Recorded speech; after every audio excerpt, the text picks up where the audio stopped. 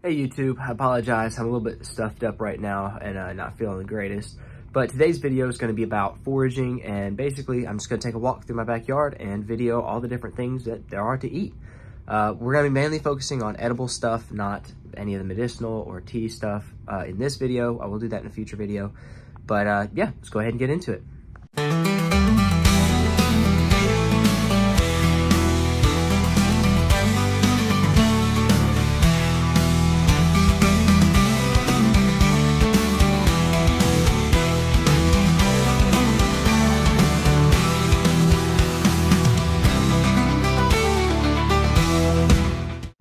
To kick things off, we're going to talk about the dewberry. It's very similar to a blackberry, just a little bit different. It grows really low to the ground, has these bright red stems with thorns that are more like tiny splinters. Very difficult to get out of your fingers, but it's not quite a blackberry. This is an actual blackberry plant. So as you can see, the fruits are a little bit smaller. They're not quite as sweet or as tart, depending on the time that you harvest them. They're kind of just more bland, but this is the typical blackberry that you're going to find native to Louisiana. As you can see on these stems, the thorns are going to be more of your typical thorns, smaller but not splinter-like. And that's one of the main differences between dewberries and blackberries as far as the stem goes.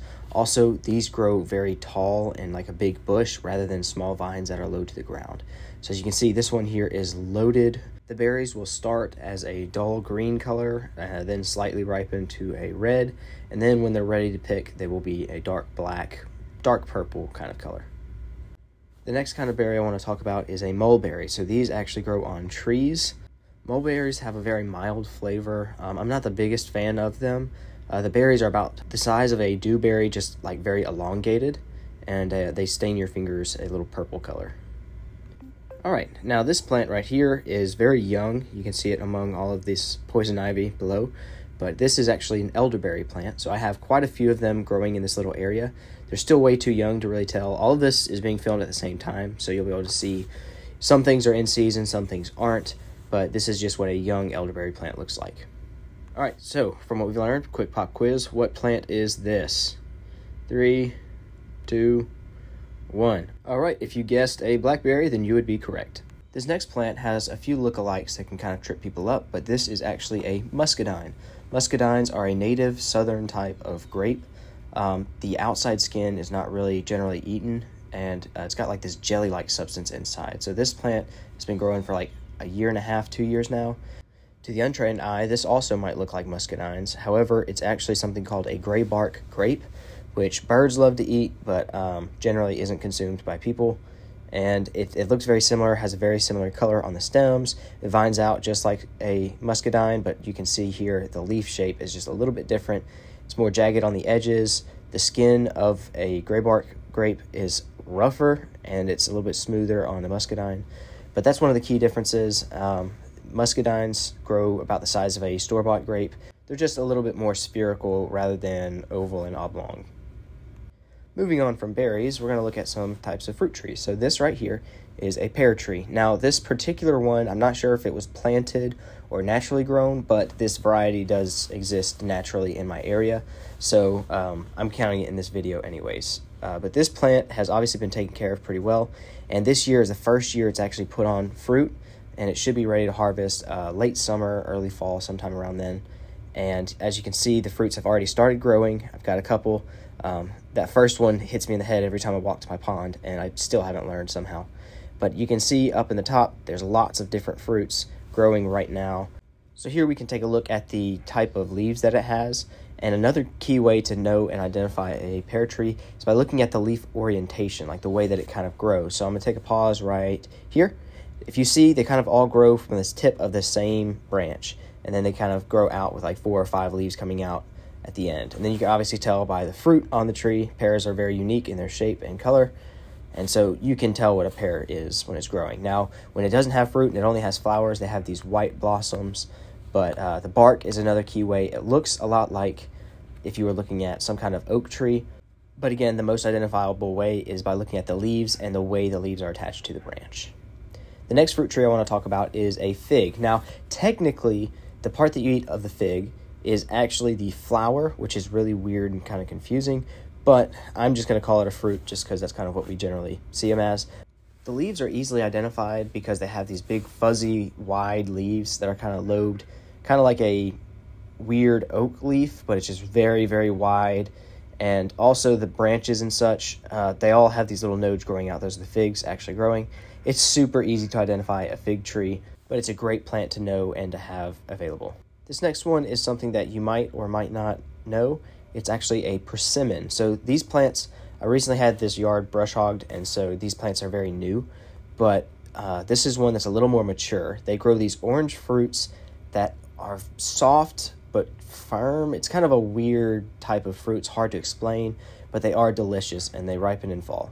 This next fruit is my absolute favorite. So it's not technically a tree, it's a vine, but it grows a big fruit, and it's a passion fruit. So this is also called maypop or passiflora, but it grows this beautiful, beautiful flowers, and then eventually these green fruit. Now, when the green fruit are actually ready to eat, they'll wrinkle up and look like they're actually starting to rot, but it's actually the best time to harvest them. The leaves also have good medical benefits, but I'm going to go over that in a different video. This is by far my favorite fruit that grows native in my yard. Sadly, I have not been able to harvest many of them. All right, the next thing I want to talk about is a nut tree, and this is a pecan tree. So around here in Louisiana, we have a lot of wild native pecan trees, and so most people know what a pecan is. It's one of the most iconic things for the South is a nice pecan pie. I like to say pecan, but it's whatever. I've got a few of these on my property. I've got two just inside my fence. I've got this one a little bit further out towards the pond. It has not produced any nuts yet. It's still a little immature, but you can tell by this leaf structure that it's some kind of pecan. I'm not sure of the exact variety name, but it's just the native kind we have around here.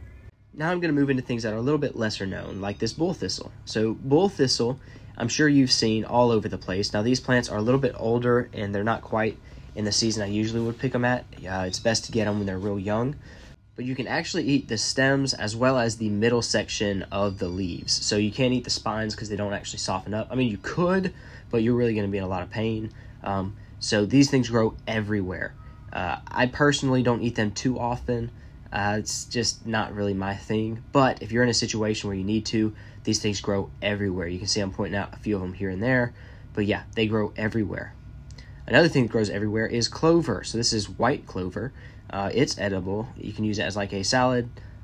There's also some medical stuff. We're not going to talk about that right now. As you can see, this grows in most lawns pretty much everywhere, all over the place. And it's great to have as a lawn thing. It's great to feed your animals like rabbits or cattle. And it's just a great thing to have. Also, it boosts nitrogen in your soil. An often confused lookalike is wood sorrel. This is actually called pink wood sorrel, and it has a lemony flavor to it rather than a grassy, lawn clipping type flavor. It's actually a really good treat. Tastes similar to I don't know, a Sour Patch Kid or something. It's very, very, very sour. Doesn't have too much sweetness to it, and you can't eat a lot of it because it has some kind of acid. But you can see here how it looks similar to a clover, but you can tell the differences apart. So they got more heart-shaped leaves, and also they don't have those white markings that kind of make a triangle. I have a ton of this growing by my fence as well as next to my house. And it grows very big. You can get these things that grow massive. They have very long stems, and even the stems have that lemony flavor to them. But this is something as cool as a treat to show a new forager, but not a meal. The next thing I want to talk about is dollarweed. It's got a few different names, pennywort, as well as a few other things. But this is actually edible. The tops of these can be used in a salad. Now, it does have that, salad flavor to it. It's not going to be like your pink wood sorrel or like a fruit or vegetable. It's just going to taste kind of like a lettuce or clover. And then this is something I've done a video on before, and it's cattails. So cattails are actually edible on the bottom. So you can pull them up, strip the outside leaves, and in the middle, there's usually a white core that tastes like a cucumber. Now, in this particular plant, it was too young, so I didn't give it enough time to mature. But you'll know you have a nice mature one whenever there's a thick white core that snaps easily whenever you try to break it. So that's going to wrap up this video on foraging.